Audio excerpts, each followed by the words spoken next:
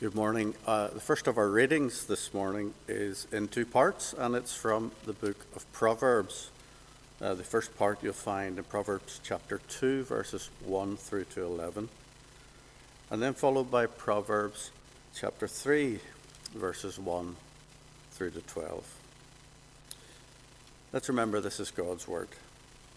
Proverbs chapter 2. Moral benefits of wisdom.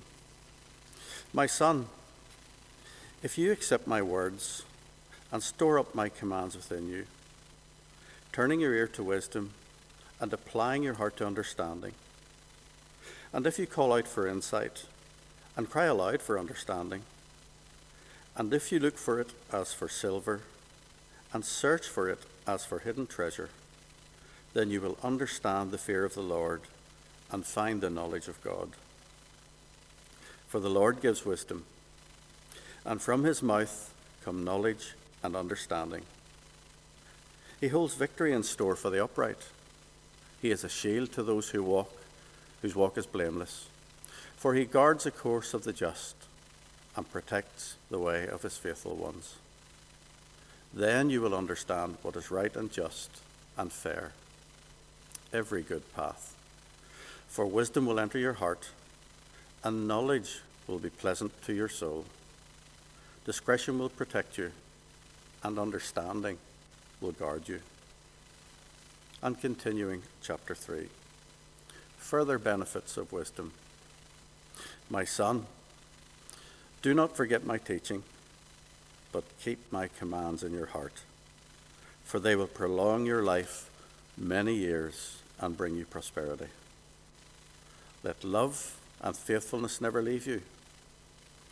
Bind them around your neck. Write them on the tablet of your heart. Then you will win favor and a good name in the sight of God and man. Trust in the Lord with all your heart, and lean not on your own understanding. In all your ways acknowledge him, and he will make your paths straight. Do not be wise in your own eyes. Fear the Lord and shun evil. This will bring health to your body and nourishment to your bones. Honor the Lord with your wealth, with the first fruits of all your crops. Then your barns will be filled to overflowing, and your vats will brim over with new wine. My son, do not despise the Lord's discipline, and do not resent his rebuke, because the Lord disciplines those he loves. As a father, the son he delights in. Amen.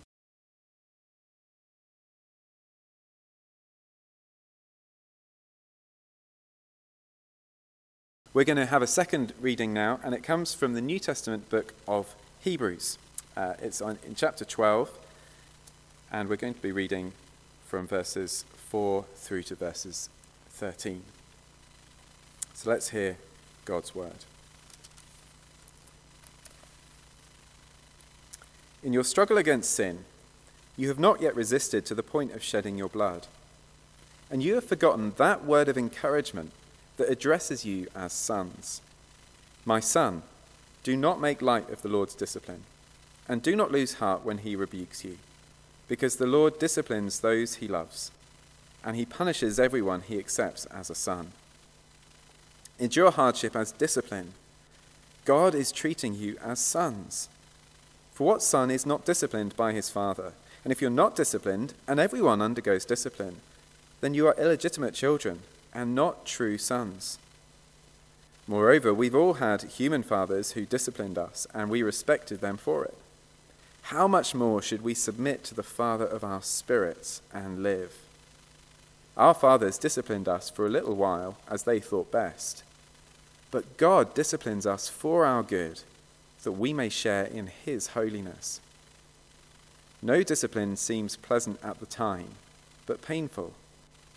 Later on, however, it produces a harvest of righteousness and peace for those who have been trained by it. Therefore, strengthen your feeble arms and weak knees. Make level paths for your feet, so that the lame may not be disabled, but rather healed. And this is God's word.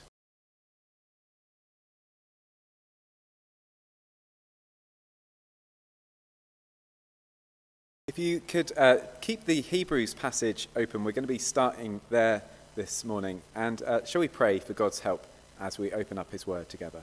Let's pray. Father, you've promised in your word that if we seek, we will find. So help us today, we pray, to seek with faith, to lean not on our own understanding, but seek to know you today and in everything. And we pray that you might give us wisdom, that you might speak to us, and that we might know you and all things in you. We pray in Jesus' name. Amen. Well, we're focusing this morning on the Old Testament book of Proverbs, chapters 2 and 3. But I want to begin with this New Testament letter to the Hebrews, and particularly with verse 5, a phrase there where the preacher to the Hebrews introduces his quotation from the book of Proverbs. Do you see verse 5? The preacher asks, "Have you forgotten that word of encouragement that addresses you as sons?" Last week we began looking at the book of Proverbs, and we learned that much of Proverbs is the wisdom of great King Solomon, the king of ancient Israel, who was given a special gift of wisdom. And now in writing Proverbs, he's passing on that wisdom to his sons. You can think of Proverbs then as a sort of a princely training manual, enabling his sons to take up their roles in ancient Israel as princes and future kings. But we may be thinking, well, I'm not planning to be a prince in ancient Israel anytime soon. And so is Solomon's wisdom really relevant for me today? Well, what I love about this phrase in the book of Hebrews is it reminds us that Proverbs addresses us as God's people today as sons. In Jesus Christ, Solomon's greater son, we are all God's sons and daughters. And so the book of Proverbs is written to us, to help us to live as God's sons and daughters, God's princes and princesses, if you like, and to know the wisdom that God, our Heavenly Father, has for us.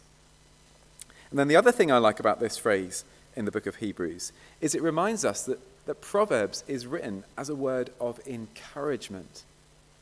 You can see in that passage from Hebrews that often wisdom isn't easy.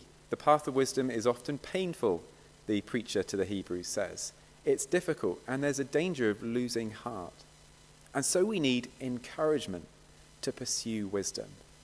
And that is exactly what Solomon's giving us, particularly in these opening chapters of the book of Proverbs. He gives us all sorts of encouragements to seek wisdom. And so we can think of Proverbs as God's fatherly word of encouragement through King Solomon to his sons and daughters in Jesus Christ. Over the past number of weeks, one of the things I've enjoyed doing most is teaching one of my children to ride a bike without stabilizers for the first time. And I can remember my own dad teaching me to do that many years ago. And thinking about it, it seems to me that it's often one of our earliest memories, learning to ride a bike. I guess that's because of all the bumps and scrapes we encounter as we're learning to ride a bike for the first time. And perhaps we can also remember our mum or our dad cheering us on as we began to take those first steps and first pedals. And perhaps we can also remember when we cracked it and we could finally sail off and sort of glide almost effortlessly along the pavement. Well, it strikes me that learning wisdom is something like learning to ride a bike. It can be painful and difficult at times, but eventually there is the wonderful fruit that wisdom can give us, wisdom's blessings. And so what we need are encouragements, fatherly encouragements, to seek wisdom, to invest in this path of walking in wisdom's way. Well, last week, Solomon alerted us to some of the dangers of ignoring wisdom as she cries aloud above the tumult. But this week, Solomon moves more positively to give us a sense of what the great goodness of wisdom is. Solomon wants to impress upon us that wisdom is wonderfully good. And what he gives us is a sort of an ABC of wisdom's goodness. The A and the B are going to come from chapter 2, which are all one sentence in Hebrew, and the structure of it's fairly obvious in Hebrew, even if it's not to us. And then the C is going to come from chapter 3. So if you would like to turn back to Proverbs chapter 2 and 3 with me. And we're going to see firstly that wisdom is available to all. And this is coming from verses 1 to 11 of chapter 2. And you can see in these verses there's a sort of an if-then structure to them. And Solomon is wanting to stress that if we seek wisdom, then we will find it. So have a look at verse 1.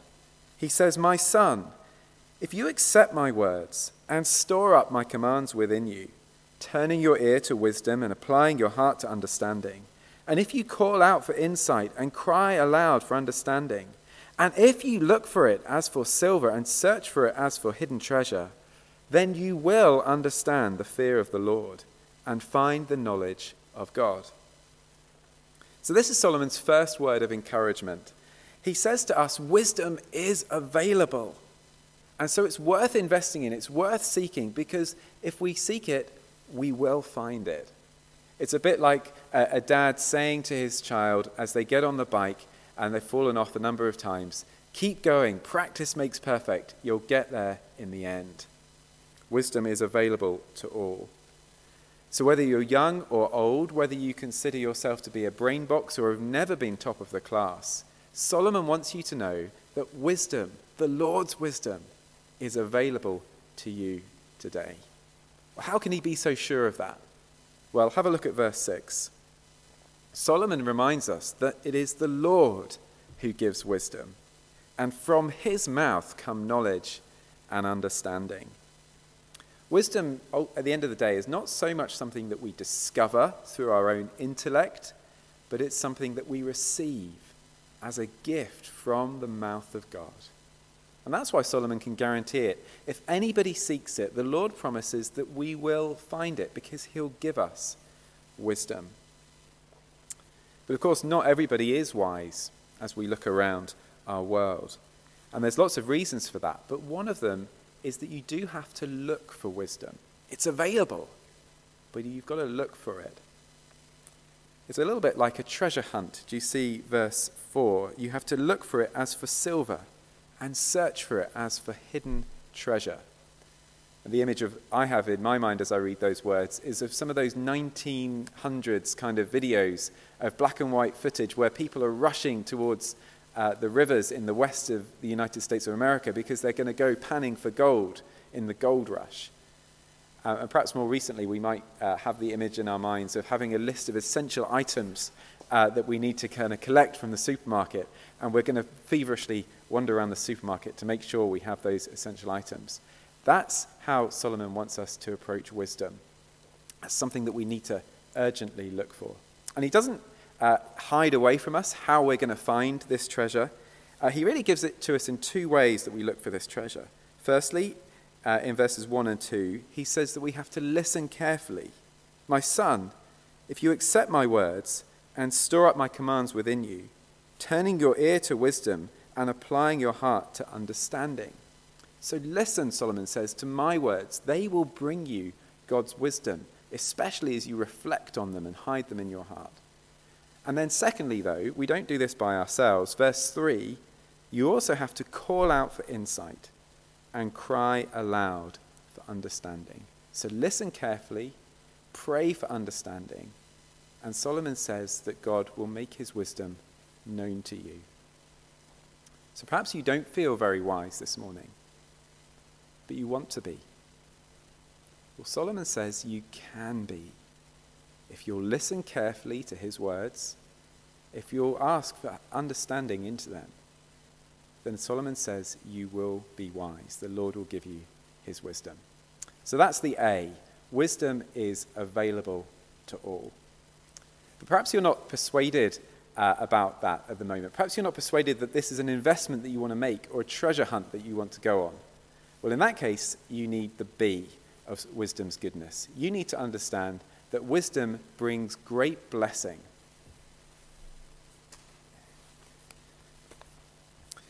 Solomon uses all kinds of images, doesn't he, here, for how to show us how good wisdom is. He uses the image of gold and silver. He uses the image of hidden treasure. He uses the image of jewelry, the image of a tree that gives life, and of medicine that gives health to our bones.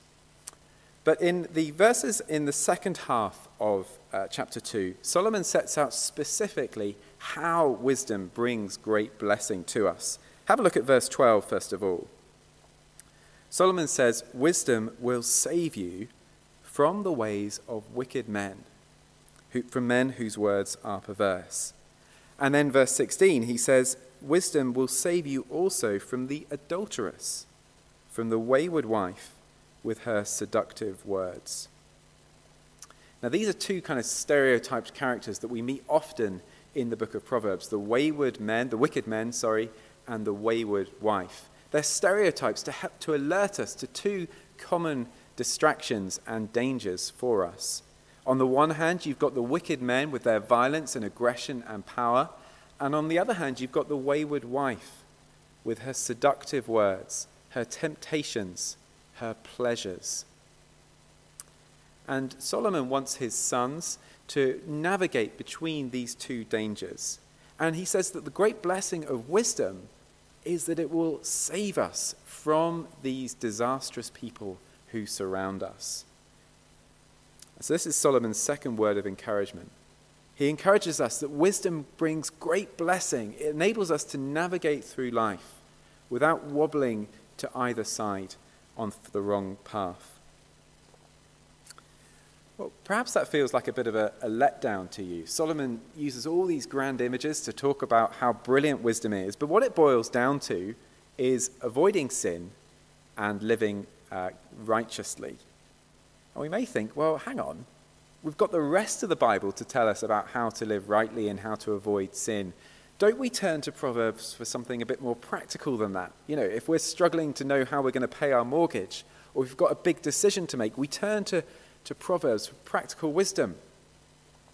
I must say that there's been times in my life when I've turned to Proverbs for a bit of emergency wisdom, and I've been quite disappointed to find that it basically tells me that I need to be good. But of course, that is to ignore a fundamental reality.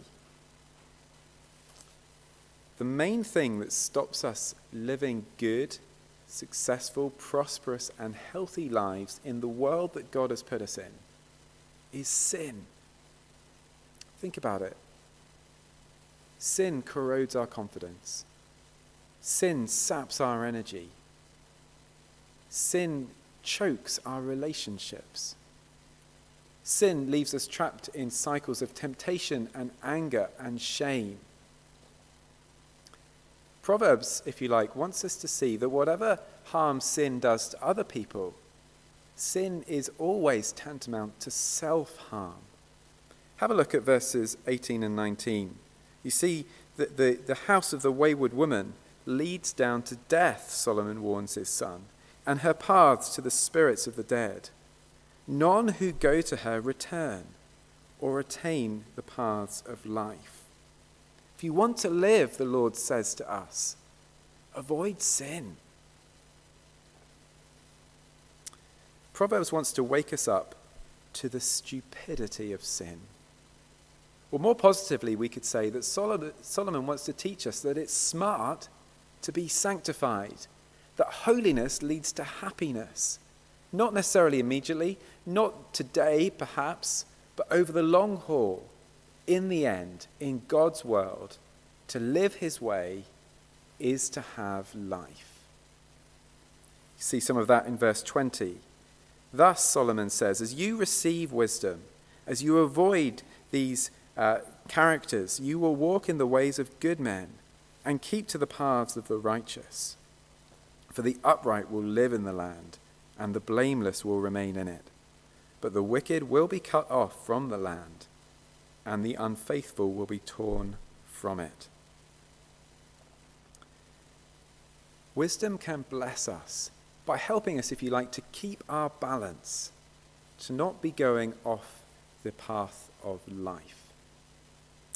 And particularly in a difficult world where there is sin, where there is difficulties that surround us, we need wisdom to help us to stay on the right track in all the ins and outs of life. Well, Solomon's shown us that wisdom is available to all and it brings great blessing. And now he's ready to seal the deal. And that's what he does in chapter 3. He tells us that wisdom calls for commitment. Now, there's no point, is there, riding a bike half-heartedly. You know that you've just got to go for it if you're going to stay on the bike. And in a similar way, you've got to commit to following the path of wisdom. And this is the third word of encouragement Solomon has for his son. He urges his son to go for it. So have a look at verse 5, chapter 3. Trust in the Lord with all your heart, and lean not on your own understanding. In all your ways acknowledge him, or literally know him. Know the Lord in all your ways, and he will make your path straight. Do not be wise in your own eyes. Fear the Lord and shun evil. This will bring health to your body and nourishment to your bones. Honor the Lord with your wealth, with the firstfruits of all your crops. Then your barns will be filled to overflowing, and your vats will brim over with new wine. So do you see there are three encouragements, three challenges to us. Trust in the Lord, fear the Lord, honor the Lord, and do it with all your heart, in all your ways, and with all your crops, all your possessions. If you do that, Solomon says, then there'll be abundant blessings in every facet of your life. Wisdom requires that we give all of what belongs to God, all the time. And it's stupid not to do that, because God is at the very center of life. Well, it's stupid not to do that, but that doesn't necessarily mean it's always easy. We said wisdom's blessings don't necessarily come all at once or straight away. And so the Lord, through Solomon, gives us lots more motives in chapter 3 to continue to seek wisdom. And we're just going to skim through these very briefly. So follow along with me as you can. Verses 11 and 12, Solomon reminds his son that the Lord disciplines those he loves. And so if hardship's coming, if it's feeling like the path of wisdom is difficult, Solomon says, remember that there's pain before gain. And the reason that he can be so confident of gain, verses 13 to 18, is because wisdom is the most profitable investment you could ever make. And that's why the Lord disciplines us for our good. Because if we get wisdom, she's more precious than rubies, verse 15. Nothing you can desire can compare with her. She's a tree of life, verse 18, to all who embrace her. Those who lay hold of her will be blessed. And why is that? Why is wisdom such a source of blessing? Well, Solomon says, verses 19 and 20, wisdom is written into the very DNA, the very fabric of the universe.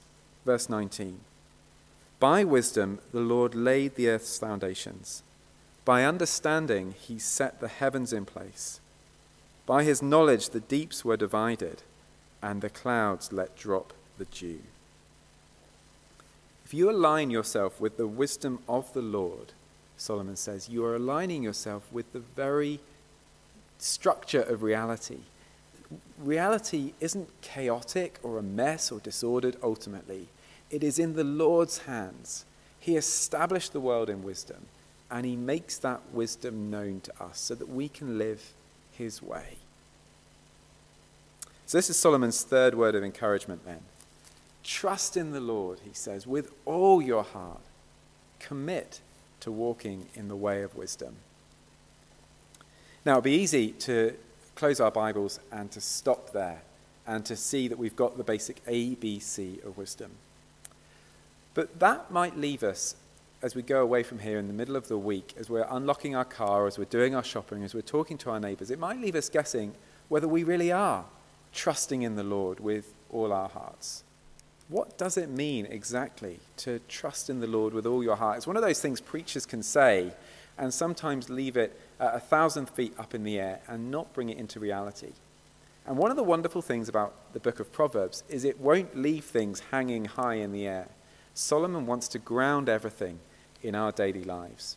And so towards the end of the chapter, Solomon gives us 4 particular case studies that help us to see ways that we might not be trusting in the Lord with all our hearts. And looking at these will help us to see what he's looking for in terms of trusting in the Lord in all our ways. Now, I'm just going to pick out the final two of these today to illustrate this and to get a flavour of what Solomon's talking about. So 2 telltale signs that we might not be trusting in the Lord with all our hearts. Have a look firstly at verse 30. Solomon says to his sons, "Do not accuse a man for no reason when he's done you no harm." It's actually quite easy to fall into this, isn't it? We probably all know people who like to write letters to the council at the drop of a hat. Or we all know people who maybe tell the teacher or tell mum and dad almost willy-nilly. Whenever anything's gone wrong, they're straight there to complain about it, to accuse somebody else. And it's not bad. It's quite an easy thing to fall into, because obviously we do want to have respect for the authorities. But Solomon says to his sons, don't do it if somebody hasn't really done you any real harm. If there's no real need to do this, don't go accusing other people willy-nilly. Because if you do have that kind of attitude, it may be that you're not really trusting in the Lord with all your heart. Have a look at verse 35. Solomon ends the chapter by reminding his sons that the wise inherit honor, but fools the Lord holds up to shame. We don't have to go complaining or accusing willy-nilly, because the Lord will ensure that folly is exposed eventually himself. We can kind of rest in that. And we can trust that we don't have to kind of go and get honor for ourselves or make sure that everything's right all around us all the time, because the Lord will give us honor, will inherit honor if we walk in his ways. So there's the first kind of case study, how to tell if you're not trusting in the Lord with all your heart. If you're the sort of person who accuses people, complains about people willy-nilly, then you may not be trusting in the Lord with all your heart. Well, how about the second one? Verse 31. Solomon urges his sons, do not envy a violent man or choose any of his ways. Well, do we ever do this, I wonder? Are you ever tempted to fire off a venomous email or social media post that just absolutely takes somebody down? You know they sort of deserve it, but you know that you're also not really meant to act that way. Because that's the way that violent men behave, just slamming people willy-nilly. But sometimes we wish we could be like that, don't we? We wish that we didn't have to be so nice all the time, that sort of being a Christian sort of constricts us a bit, and sometimes you'd like to let rip. And perhaps some of the video games that we play show us that we are envying the ways of the violent men. Or what about the films that we often watch? Do we get a kick out of imagining for a few hours that we could be violent men and go around causing havoc? Well, if that is us, if we are tempted sometimes to envy the ways of the violent, I wonder, does that forget the Lord? Does that show that we're not trusting in the Lord with all our heart? Does it forget, verse 34, that the Lord mocks proud mockers, but gives grace to the humble? The Lord's ways are really good. All his paths are peace. Of course, there's times to contend and strive. But we need to be people who are seeking peace, who are not envying the ways of the violent, because we trust that the Lord knows what he's doing, and he's shown us the good way to live. Well, those are two ways that Solomon helps us to kind of get a flavor of whether we are trusting in the Lord with all our heart. And if we're not, then he encourages us to see that wisdom is available to us all. It brings great blessing as it calls us to commit to trusting in the Lord in all our ways. Well, if all of that makes us feel unwise this morning, as it, to be honest, makes me feel unwise, we need to remember that all of these words are spoken to us as sons in the Lord Jesus Christ. In Christ, God has put all our follies behind his back. And now, as his sons and daughters in Christ, he set us again on the good and right way, and he calls us to follow Christ in living rightly, trusting in him, and living to his praise. So shall we ask God to help us to do that as we go into this coming week? Let's pray. Our Father God, we thank you this morning that you've called us your sons and daughters through the Lord Jesus Christ. And we thank you that you don't leave us in the dark, that although we became fools by turning from you, we thank you that you give us your wisdom again so clearly to enable us to live rightly, to live well in this world you've placed us in. Father, help us to be people who will commit to this course of following wisdom, to not give up if we get a few bumps and scrapes, but to follow your ways, hearing your call of encouragement and trusting in our Saviour Jesus Christ to empower us, to show us the way, to forgive us when we go wrong, and to bring us one day to eternal glory. And so it's in his name that we pray. Amen.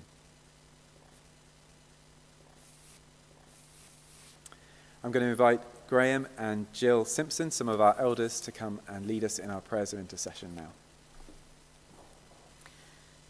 Let's pray. Father, we come before you today and we thank you for being with us. Thank you that you are a good, good Father who loves us, your children. Thank you that you are forever faithful and we know you will not let us down. So we come now praying in confidence that you hear our prayers and you will answer them according to your perfect will, for our good and for your glory. Philippians 4 verse 6 says, "Do not be anxious about anything, but in every situation, by prayer and petition, with thanksgiving, present your requests to God." In yesterday's news, we hear that in South Africa, 5 people were killed in a church siege in Johannesburg. Father, we don't know why or how this came about, but we do know there are 5 families grieving the loss of loved ones, and the community is living in fear. Father, we would ask that you would comfort those who are mourning, and that you would bring peace and calm to this troubled community. Yesterday in Bosnia, people were reminded of man's inhumanity to man as they held a ceremony to mark the 25th anniversary of the massacre in Srebrenica, where 8,000 Muslim men and boys were massacred. Father, we ask that your Holy Spirit would be poured out upon that land and would bring peace to those who still mourn the loss of loved one 25 years on. But all is not bad in the world, Father. We give thanks. We want to thank you for the good things in our world, for our relationships with churches in other countries, for our brothers and sisters in Gilgal Church in Rwanda, in Moldova, Hungary, and the Lighthouse Church in Japan, where our much-loved sister Helen Little serves. We give thanks that they faithfully proclaim your gospel. We thank you that they have been able to give practical help and support to those in need in their communities in these difficult times. Father, we pray for government. We bring before you the governments in Westminster, in Stormont, and in Dublin. We pray that they would listen and act on good advice as they seek to lead us safely out of lockdown. And we give thanks for all those who have been working on the front line and pray your continued protection upon them and their families. We pray for the scientists who are working on a vaccine. Give them knowledge and great wisdom as they work towards this. And Father, we pray for those within our congregation and for those who are joining with us online. We pray for those who have recently been bereaved. Father, would you comfort them? May they know your peace and your presence and give them strength for the days ahead. For those who are sick, we pray that they will receive the very best treatment. Lord, would you handpick the very best medical people to deal with their situations? And we pray for healing in Jesus' name, if it be your will. And for those awaiting results of tests, Lord, be near to them. May they sense your peace. May they know that as they wait, you are still working for their good and for your glory. And for those with anxious hearts, worried about family, worried about jobs, worried about finances, Father, would you give them a sense of calm? May they know that you are in control and have each of their situations in hand. And may they rest in your presence as they wait. For those who are feeling isolated, lonely, and struggling with lockdown, may they know your presence. Holy Spirit, bring comfort to them at this difficult time. We pray for local businesses and employers as they strive to cope with all the many difficulties COVID-19 has created. Give them great wisdom and clarity for the way ahead. And we want to pray for our ministry team in Bloomfield, our Kirk session, and our church committee.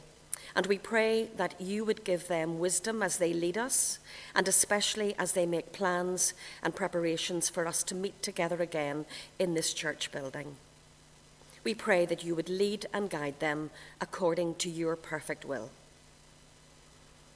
May we as a church be a shining light in this community. May we honour you in all that we do and say, and help us, Lord, to show your love to those around us. And as we prayed at the start of our prayers, we remind ourselves again of the verses in Philippians 4:6. Don't fret or worry. Instead of worrying, pray. Let petitions and praises shape your worries into prayers, letting God know your concerns. Before you know it, a sense of God's wholeness, everything coming together for good, will come and settle you down. It's wonderful what happens when Christ displaces worry at the centre of your life. And so we ask all these things with confidence and in the strong name of Jesus. Amen.